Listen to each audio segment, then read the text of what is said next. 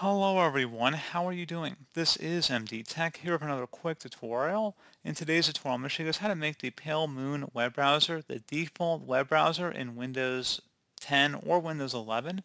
So this should hopefully be a pretty straightforward process here, guys. And without further ado, let's go ahead and jump right into it. So all you have to do is open up the search menu, type in settings, best match, should come back with settings. Go ahead and open that up. On the left side, you want to select apps. And on the right side, you want to select where it says default apps, default for file and link types, other defaults. Go ahead and select that. Now in the set defaults for applications, type in Pale Moon. Go ahead and select the first Pale Moon option on this list here. And where it says make Pale Moon your default browser, go ahead and select where it says set default. And that's all you have to do.